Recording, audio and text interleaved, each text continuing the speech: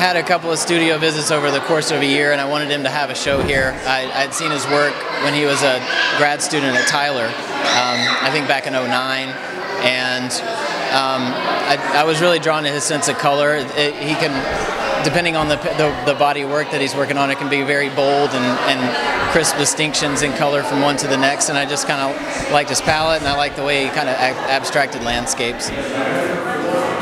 The work stays up for 2 months. We have church services with it, and the entire congregation kind of gets to experience it within a worship context.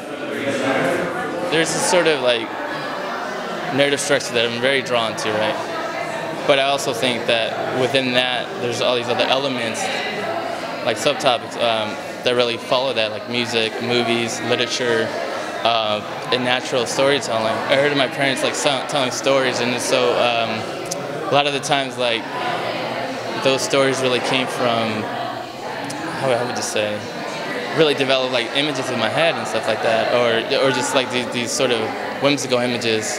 And I think I play with this idea of like sort of like false narratives, and try to make some sort of imagery based on that.